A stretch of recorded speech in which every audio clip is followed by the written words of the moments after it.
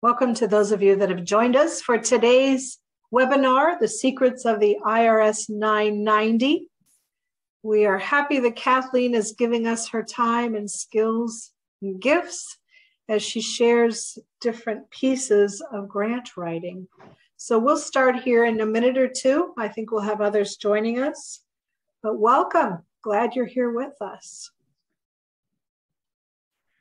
If you want to find the chat box, you are welcome to type in your geographic location. It's good to see where people are located. Kathleen and I actually happen to be in the same place. We're both in Wichita, Kansas. And I've met her through my work with AHA Process.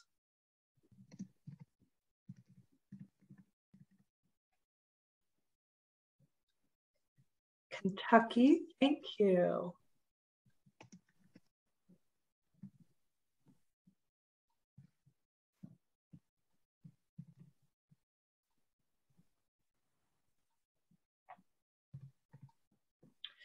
Toledo, Tennessee. Hi, Jerry. Good to see you. Good to see you, ma'am.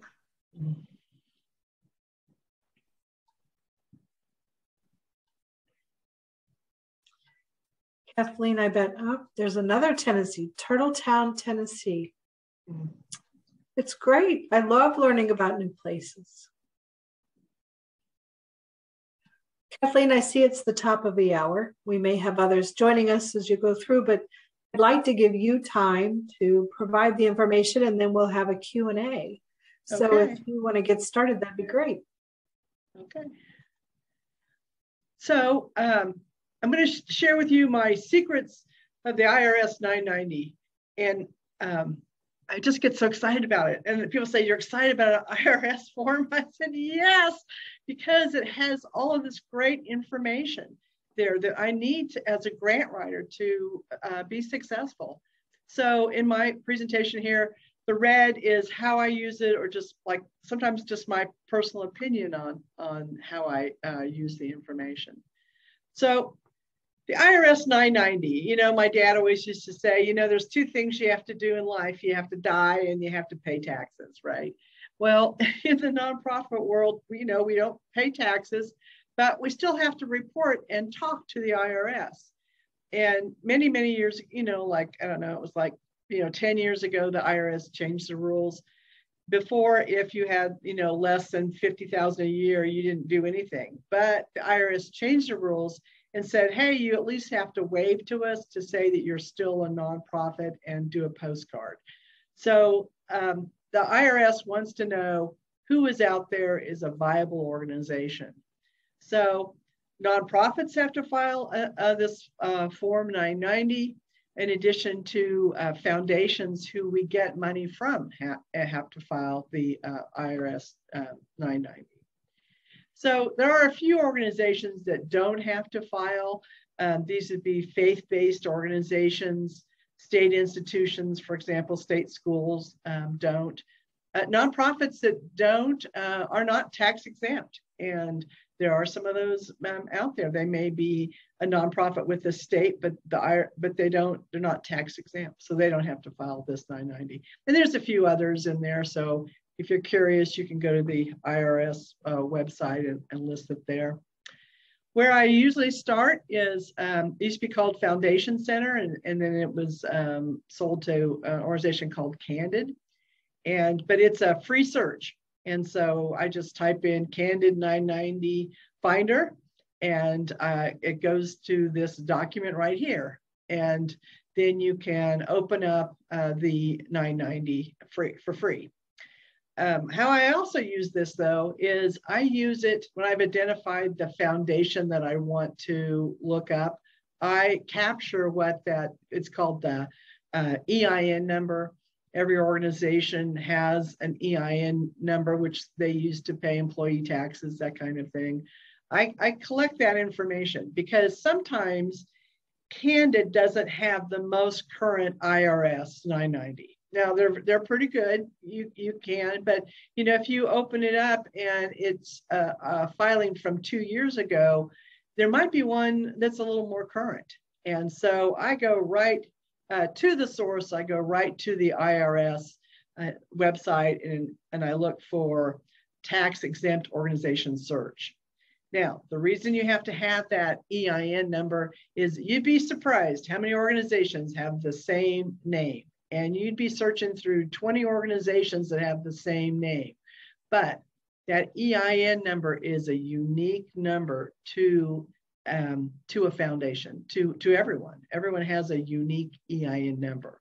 So I can look at the most current filing with the IRS right through the IRS website. All right, so this 990, what am I looking for when I look at a 990? Is that very first page of it, it's going to tell me, first of all, there usually is a phone number. I mean, every time I've called it, nobody's answered, but it is there, right? But I'm on this first page, I'm really looking for the assets that a foundation has. How much money did they have in their assets? So the example here I have, they have, $10.6 million in theirs. Now, it's important every year to check the 990 for a foundation, because life happens, right? Changes happen in our own lives. It happens the same in foundations. Sometimes sometimes there might be a huge increase. One year I looked at a foundation and it had $2 million in there, and the next year it had 16 million. Well, what happened was it was a company foundation. The company sold, and when they sold, they put some of their profits into their foundation. Sometimes you'll see they have zero assets, and you're like, well, but they still gave money away, right? What's happening there? Well, if it's a company foundation, they may not keep any assets in the foundation, but they may make a donation from the profits from the year into their foundation, and then they'll hand out the funds from there. So you don't always freak out if you see zero assets, and they still might be giving money, awarding money. This is how I use it. I look and see who is on the board of directors for this foundation. I mean, there's just like a nonprofit, right? You have to have a board of directors. And a lot of times trustees are paid, and that's fine. So here's how I use it is I will make a list of the trustees that are on this board of directors, and I'll send it to my board and say, hey, do you know anyone here? Do you know Rhonda Vess? And my board, I may have a board member say, well, yeah, I play cards with Rhonda Vess. I'm like, we're great. Well, will you tell her that we're applying? Will you write her a note and put it in our application directly to her to encourage her to fund us? Because it's about relationships, right? So that's how I use this. I use it as a tool to see who's the trustees, and is anyone on my board know someone on their board. I also use that information to address my letter to them. If I'm going to send a letter of inquiry, then, and there's only 2 trustees there, I'll address it to both of them. Dear Mr. Smith and Mrs. Jones. If there's more than one, then I say, Dear Mr. Smith and trustees. Now, why is this important? Because it tells them that I have done my homework. I have looked, I know who they are, right? If you put to whom it may concern, that's not going to get you what you need. Is you need someone to say, look, I've done my homework. I know what you care about, and I'm a good fit, right? So you want to match. It just says, I've done my homework. I know what I'm talking about. Okay, so this is my personal opinion, right? Okay, so there's this box that they can check that says that a foundation only gives to pre-selected organizations and does not accept any new requests. Okay, I personally choose to ignore that. I just ignore it. And I send a letter anyway. Sometimes it's just a letter of introduction, like, hey, I'd like to introduce my organization to you. But more than often, I just go ahead and apply.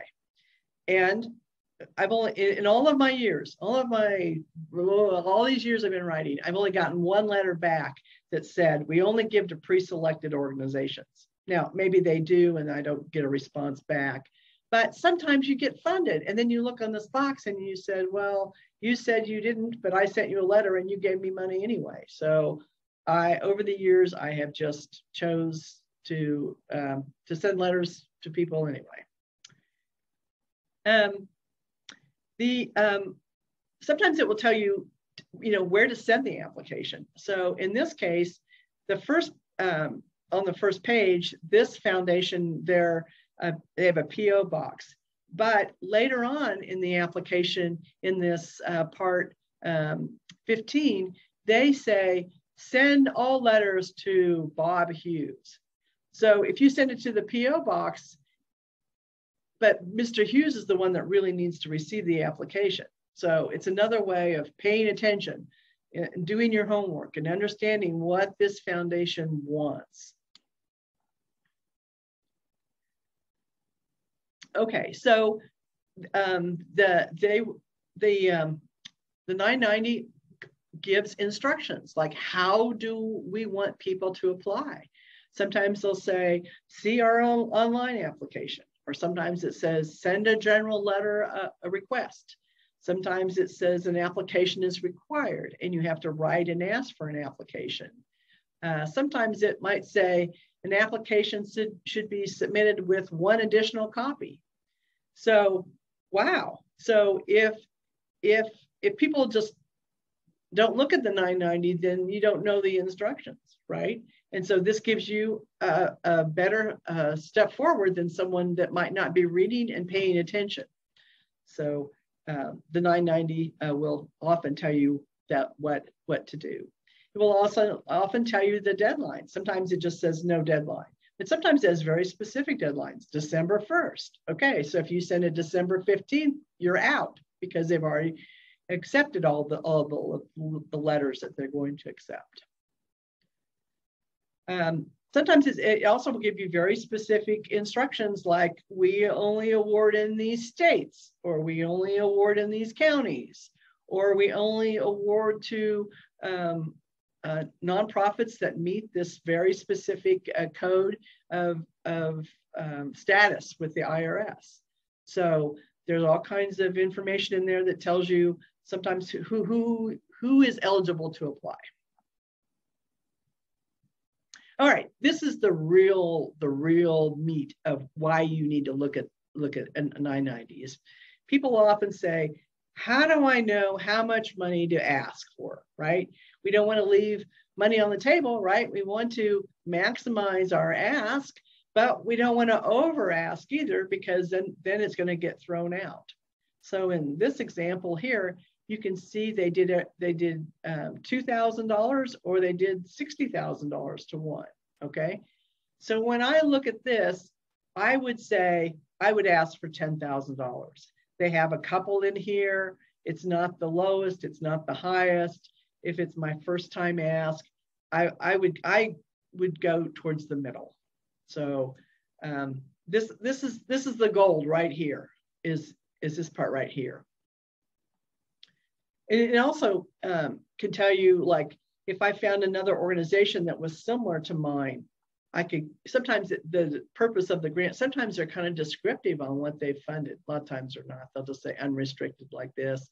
But sometimes you can kind of gather what people are, or what they're interested in funding too.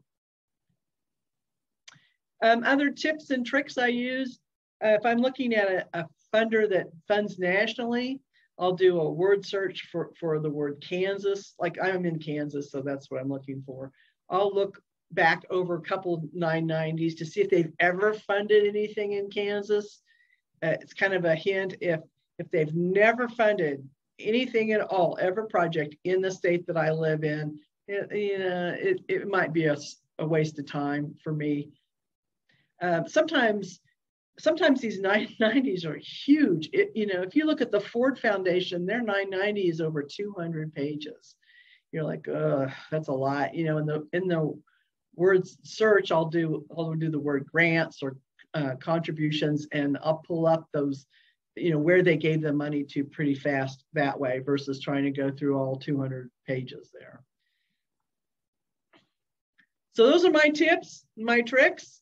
And I'd love to hear from you if you have any experience with 990s, or just in general, how is grant writing going through your journey to fund AHA initiatives, Bridges Out of Poverty? Kathleen, how successful have you been? Do you track kind of where the money's coming from versus like through the 990, those kinds of things? Say it again, Lynn. By using this trick, do you know how successful you've been as far as grant money coming your way?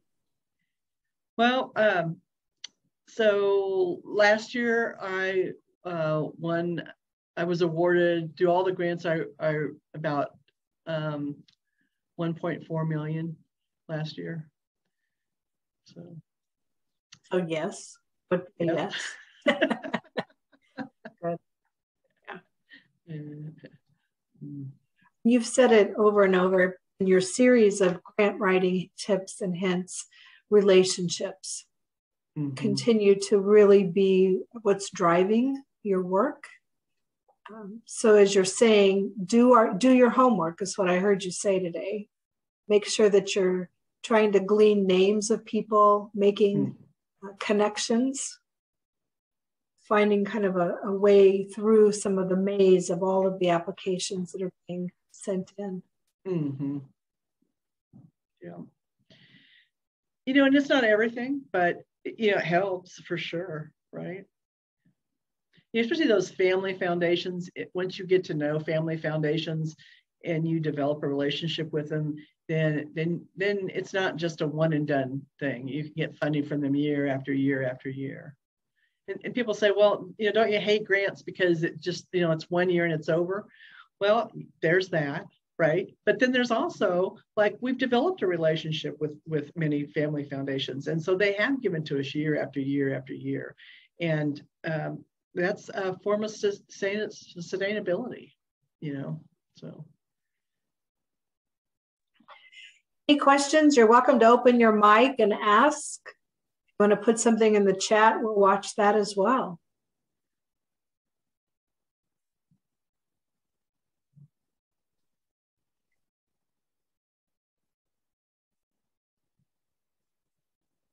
Not seeing anything.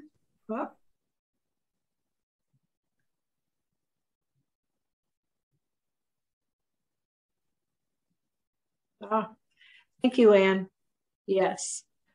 I think the time that Kathleen has put into putting these together has been helpful. Today is just giving you one more thing to think about. And I believe, Kathleen, if I'm wrong, correct me, but I believe we'll do a few others. I have a few other ideas I can share. Yeah. Yeah. We'll do some other webinars in the future. Yeah. Hello, I was wondering, was there also a webinar on how to write grants? No. You did, Kathleen, you've done two others, and one really did give kind of a letter, an outline of a letter to send in for grants. Remind me of the other one. So yes, and if you need me to, I'm going to take your email me. I'll put my email in and I can send you the meetings, the recordings of those. So I did like how to write a letter of inquiry, which if there's not like a specific form that a foundation wants you to follow through specific questions, and if it just says send me a letter, then that's one of them that I did. And I have a very, I used Getting Ahead as my example there. So Lynn can send you that recording and those examples. And I think that should really help you, with the format of what you should do. Yeah. And then if you don't know how to find grants, go to your local library, and they have a person there that's been trained as the teacher, as the educator for that. And it's about a half-hour class. You can sit down with someone and he can show you how to use the free sources that they have. It used to be called Foundation Center, and like I said, now it's called Candid, and that's free. You don't want to pay for it. It's very expensive, but it's free at the library. And so, go there, go there every week, take a half hour every week, do grant searches, send yourself 3 or 4, submit, write that, use that letter of inquiry that I gave you, send it off, and just keep trying and trying and trying. Shirna, I think, has the question about some key points that should be in a grant. Kathleen, you can answer that. I would say it depends on what they're looking for, correct? As far as what you put into it. Maybe be quiet and you can answer that question. So if you review, again, go back to my webinar that I already did on letter of inquiry. There's always the need statement in there. There's always how you're going, what you can do to address that need, and about your organization, and ask for the order, and so there is a very specific way to ask for if you just have a letter of inquiry.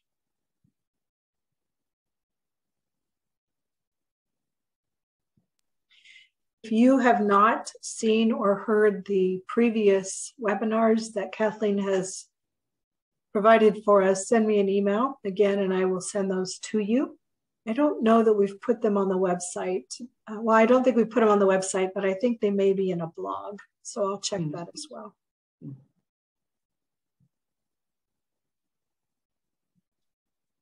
Oh, Anne is saying, have you seen, Anne is saying that the new Candid version does not seem to be as reliable as the old one. I think it's just different. I wish they, can't they leave anything alone? The website changes, all of these forms change or whatever, but I don't know. I think with the new Candid, I think you have to use a lot more keyword searches than you used to be able, you kind of, I don't know. They keep changing it. But it is the source for figuring it out.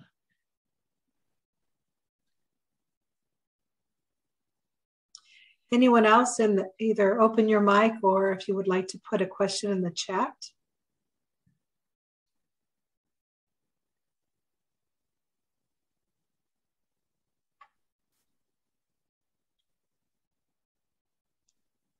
We are recording this, and I will send this out to all of you that attended today, and you are welcome to share with others. We want to make sure that everyone can hear it that would need to have information. Anne is saying, did you say part, 14, is that what it is? Line 3 is where grants are listed. 15. I'm not good with my Roman numerals. You see the chat, Kathleen? Let's see.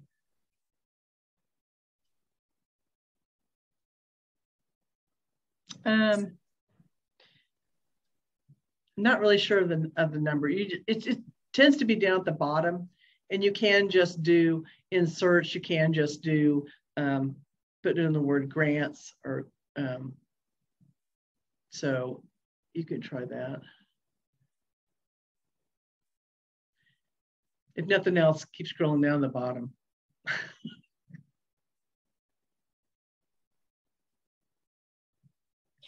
Is that something else that when you go to the library and ask them, they could show you? They could probably show you that, yeah. But just keep practicing, just start looking at them, when you identify, I would, if you were just starting, go to the library, learn how to do that, pick out 5 grants, foundations, and don't overwhelm yourself. Just pick out 5 and try those 5. And then go back the next week and pick 5 more. That's how just don't overwhelm yourself. And then when you get one back, you do the money dance, and then you can go back and say, wow, this template really worked. This worked, and use that one. Just keep tweaking it.